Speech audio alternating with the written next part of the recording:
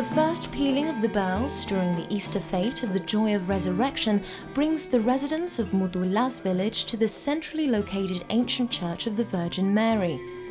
It is a small wooden-roofed single-aisled church, the oldest of its kind in Cyprus, bearing a semicircular arch.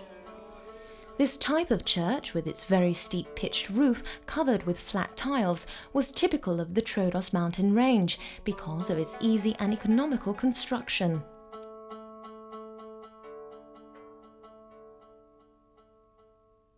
The frescoes of the Church of the Virgin Mary in Moutullā can be divided into two categories according to style and date of origin. The external murals were painted during the 14th century and reveal a strong Paleologian influence.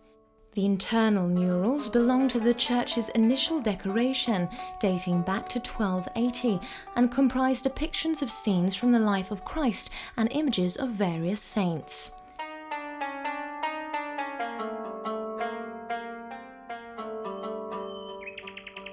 The Church of St. Nikolaos di Stέγης is situated near Gagopetria, in a lovely forest valley on the banks of the Karkotis River.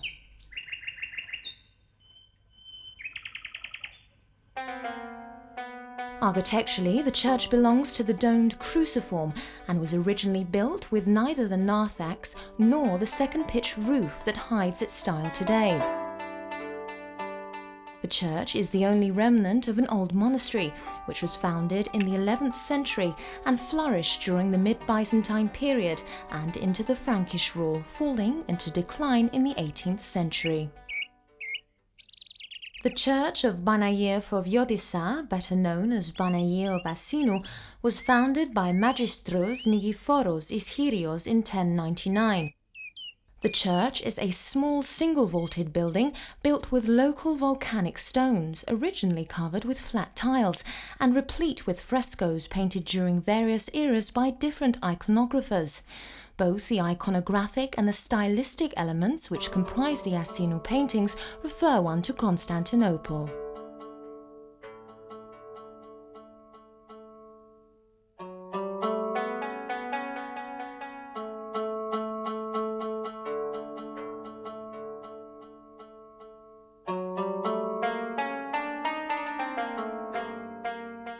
The oldest narthex fresco is Panagía Foviotissa, which is over the original entrance of the church, belonging to the original 1105 cycle.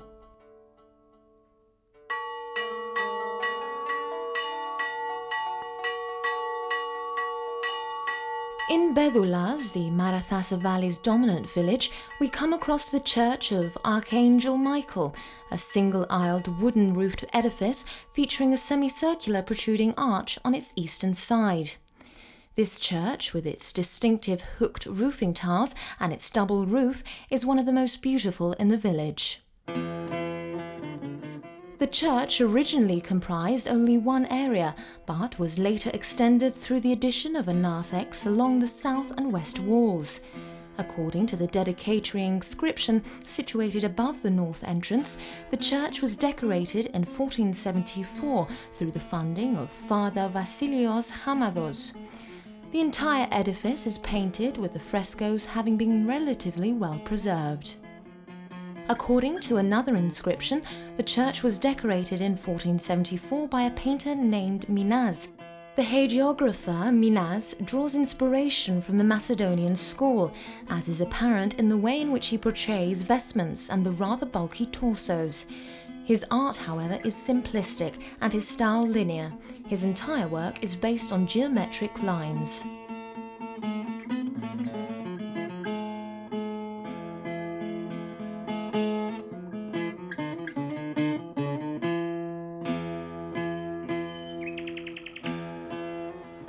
The monastery of Άγιος Ιωάννης Λαμπαδιστής is built on the right banks of the Setrachos river to the east of the village of Galopanagiotis.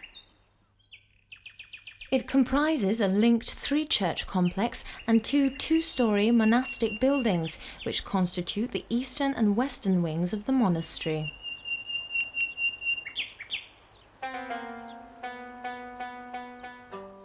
The oldest section of the church still standing is the Katholigon, dedicated to Saint Heraclidius, a domed cruciform structure. Its dimensions are relatively heavy, and the few morphological and stylistic elements preserved to this day suggest that it was built in the 11th century.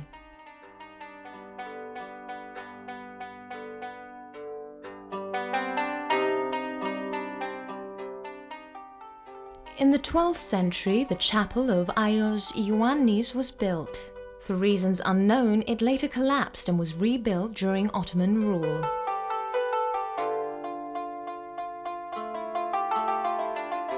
The second half of the 15th century saw the construction right up against the north wall of the chapel dedicated to St. John Lambadistis, the so-called Latin or Akathist hymn chapel, in which we encounter all the artistic trends which prevailed in the 16th century.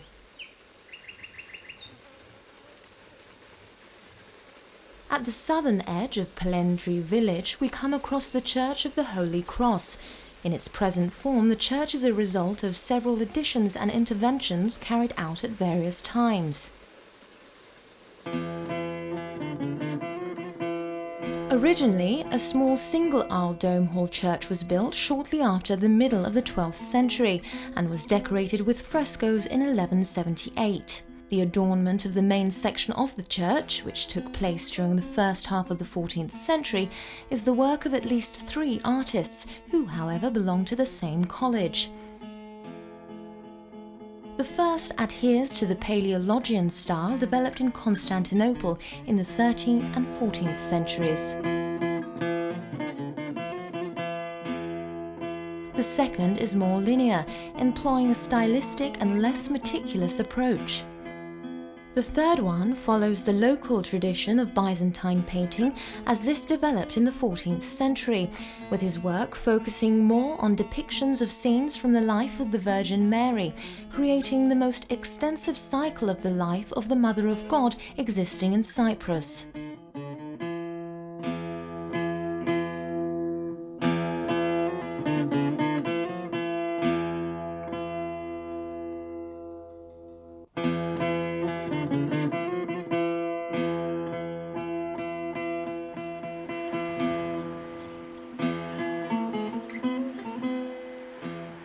The church of Panagya Pοδíthou is located near the old Galada village, in the small fertile valley of the Gargodis River.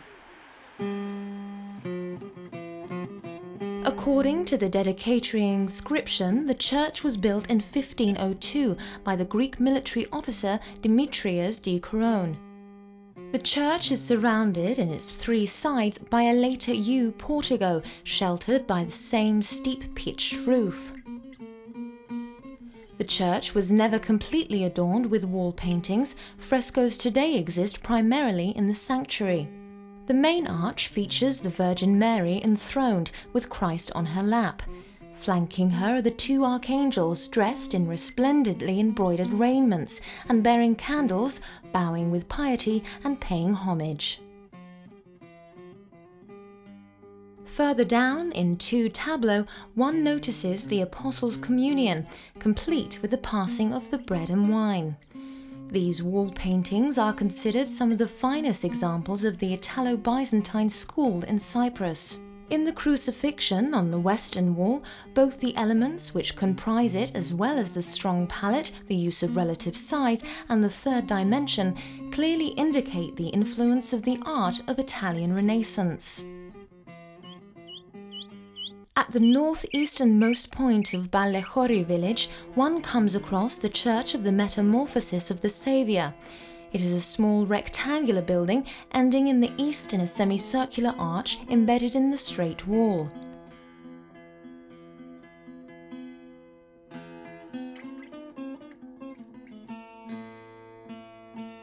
The arch depicts the Virgin Mary in an upright position of supplication between the archangels and is identified as the Lady of Angels. All of the icons are the work of the same artist and his students. The unknown painter of the Church of the Metamorphoses of the Saviour, who most probably lived and worked during the 3rd decade of the 16th century, is presented as one of the finest representatives of the Cypriot school of art. His excellence in the depiction of saints in a standing position is apparent. The technique employed is that used more commonly for movable icons, one in practice since the 14th century, even though it was not used in relation to movable icons in Cyprus until the 16th century.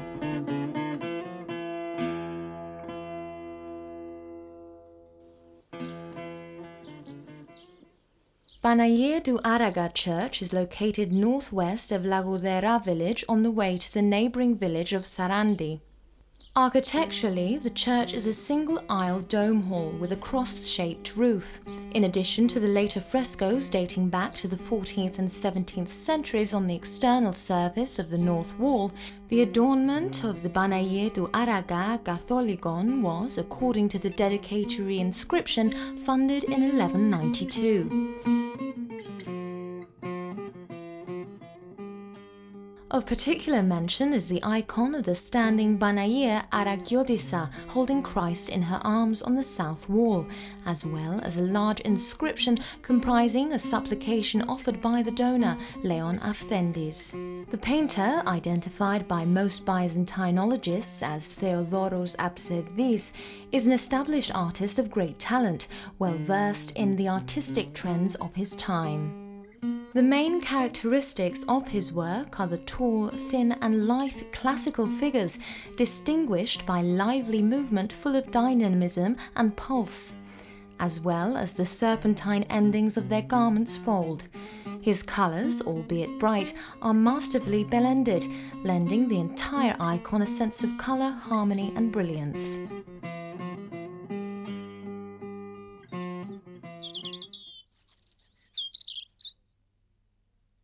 Located in the northwest of the village of Bladanistasa, the Church of the Holy Cross of Aghiasmati is timber-roofed and surrounded on all sides by a covered portico that is unique in Cyprus.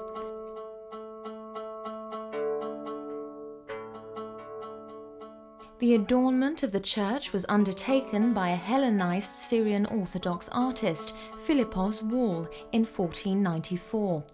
The artist appears to have employed various techniques, featuring an abundance of influences which, however, he does not seem able to assimilate in a mature way.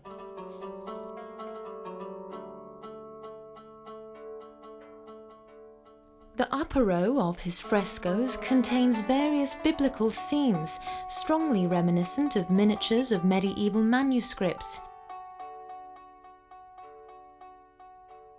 Much closer to Byzantine tradition is the depiction in the bottom row of various saints in a standing position.